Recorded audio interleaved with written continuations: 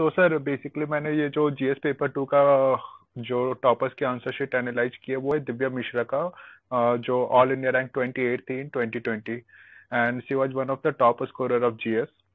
तो so the first question was related to poverty. तो जो इसमें अलग था कि उन्होंने है ना एक पुअर्टी का ये एक तो सबसे पहले उनका जो इंट्रोडक्शन था वो 4 लाइन में था पुअर्टी के बारे में। फिर वो बॉडी में है उन्होंने काफी सारी चीजें कवर की थी, जैसे करंट पुअर्टी रेट क्या चल रहा है, पुअर्टी के प्रॉब्लम्स क्या है, और जो स्टेप्स जो हम ले रहे हैं। तो स्टेप्स में भी काफी डाइवर्स चीजें उन्होंने इंक्लूड की थी, जैसे हेल्थ के सेक्टर में हम क्या स्टेप्स ले रहे हैं जिससे पुअर्टी को कम किया जा सके, एजुकेशन के सेक्टर में क्या ले रहे हैं, फूड एंड न्यूट्रिशन के सेक्टर में क्या ले रहे हैं, फाइनेंशियल इंक्लूजन के लिए क्या ले रहे हैं। तो 4-5 ऐसे डाइवर्स बैकग्राउंड से उन्होंने एग्जांपल्स लिए थे। और साथ ही साथ उन्होंने एक ग्राफ में ये भी मेंशन किया था, जैसे ये जो बगल में मैंने बनाया है कि 1950 जब हमारा इंडिया रिपब्लिक बना तो उस टाइम पुअर्टी रेट क्या थी और अभी क्या था। तो एक काफी मतलब वेल प्रेजेंटेड आंसर था। सेकंड क्वेश्चन था उनका पीएम गरीब कल्याण योजना से रिलेटेड। तो उसमें उन्होंने 3 लाइन में अपना इंट्रोडक्शन दिया था जो काफी अच्छा था। एक तो कि बैकग्राउंड ऑफ लॉन्चिंग क्यों हुआ, तो वो था कि ड्यूरिंग कोविड हुआ था। ये इस योजना के टारगेट ऑडियंस क्या है, तो vulnerable section of our country. और इस योजना का एम क्या है, तो इंक्रीज द डिमांड।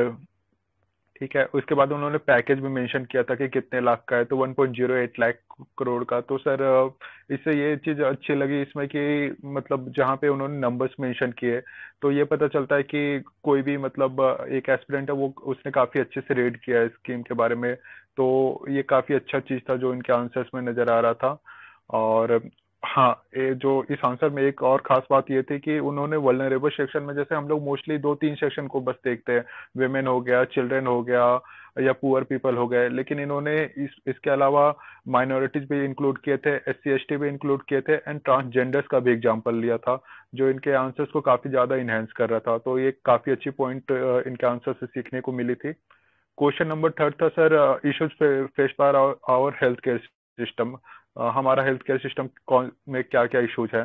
तो उसमें सबसे पहले उन्होंने जो इंट्रोडक्शन मतलब जो क्वेश्चन का इंट्रोडक्शन था उसमें उन्होंने ये कोट किया था कि हमारा हम जो अपना जीडीपी का 1.4% स्पेंड करते हैं हेल्थ केयर सिस्टम में।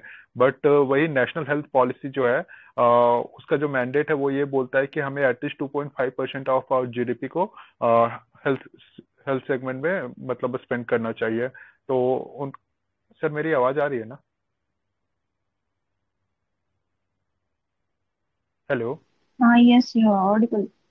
कंटिन्यू। ठीक है, ओके। तो ये काफी अच्छी चीज थी कि उन्होंने एक डेटा के साथ शुरुआत की थी। और उन्होंने अपने इंट्रोडक्शन के अलावा बॉडी पार्ट में भी हेल्थ केयर सिस्टम में उन्होंने डेटा को काफी अच्छे से कोट किया, जैसे डॉक्टर पॉपुलेशन रेशियो क्या है। उन्होंने 3-4 स्टेट का भी दिखाया था अनुभव, कि बिहार में। हाँ sir. Anubhav, can you please speak in English if you can, because okay everybody okay okay understand English here, and some are from South India as well. I think somebody requested me for okay okay okay special. Fine sir. So in question number 3, the question was related to the issues faced by healthcare system. So in introduction, she quoted about a data like India spends 1.4% of our GDP, whereas the national health policy asks us to spend around 2.5%. So this was a very well introduction, like she quoted a figure, and she also used data in the body part, like she mentioned the doctor population ratio in different states, like in Bihar what is the doctor to population ratio, in Uttar Pradesh what is the doctor to population ratio, and she also quoted examples of like Kerala. So there the doctor to patient ratio is very low. She also quoted about infant mortality rate, maternal mortality rate, and the mortality rate of children below 5 years. So these were some of the data which she quoted in the answers. And in the conclusion, she gave the suggestions of National Medical Commission. So it was like it was giving a framework that she have also read about the Medical Commission and its recommendations. So it was enhancing the answers a bit. The question number 5 was related to self-help group. So the two different things which I found here, one was the example of Lijjat Papad, which is quite famous, and second was Jivika Didi.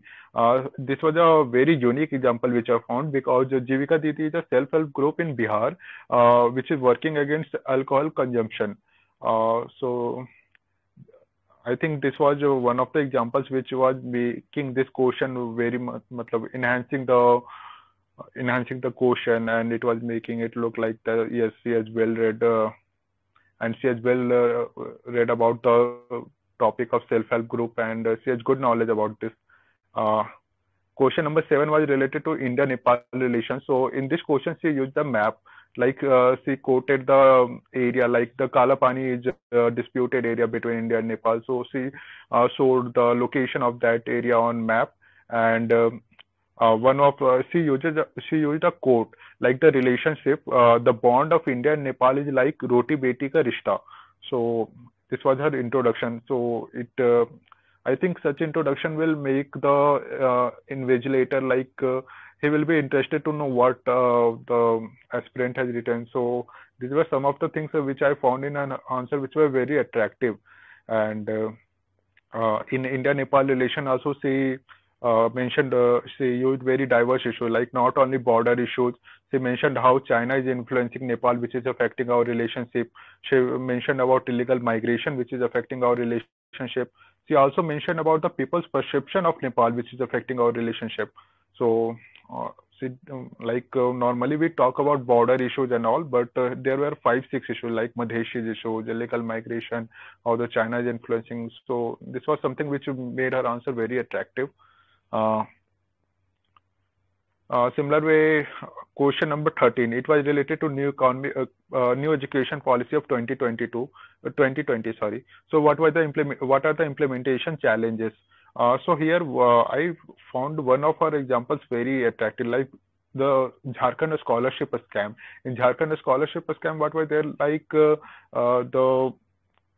there were some people who used the fake names and fake documents of some students, and they used to provide a scholarship to fake students. Like the beneficiaries were not getting the scholarship, and it was going into the accounts of fake ones. So these are some of the challenges. Digital divide, like only 30% people have internet and rest 70% don't have access to it. So these were some of the examples which made her answers very good. Question number 16 was related to BIMSTEC.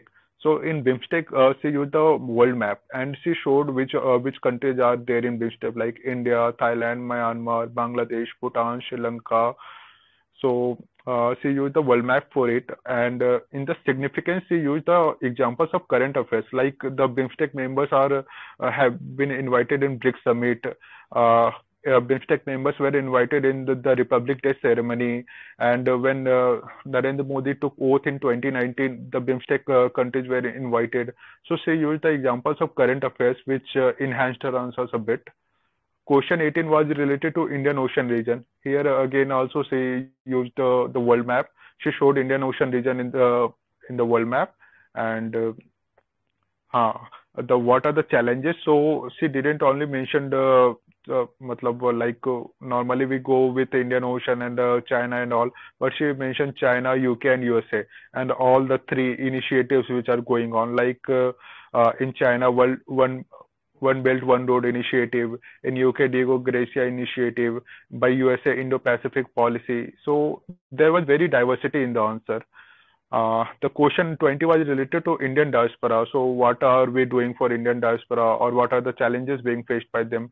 So her introduction was like she quoted a figure that there are around 20 million people who are of Indian diaspora which are living abroad, and the remittances which they send to India is of around $80 billion. So she quoted a figure which was like showing that yeah, she has a good knowledge about Indian diaspora, and the example she quoted, normally what we quote, like what I used to quote is some Sundar Pichai and all, but she took the examples of Kamala Harris, which recently became the vice president of USA. She quoted the example of Rishi Sunak, which who joined the UK cabinet. She quoted the example of Priyanka Radhakrishnan, who became a minister in New Zealand cabinet. So these were some of the unique examples which I thought like which were making her answers more like attractive and different from others. And the initiatives which she quoted was like Study in India, Dekho Apna Desh, Parvasi Bharat Divas, which is celebrated on 9th January, and the evacuation policies which we took during war. Like she appeared in 2019, so that time she mentioned about evacuation policy which were going on in Syria, Yemen, and Sudan. So right, like recently also we can see the government of India took evacuation.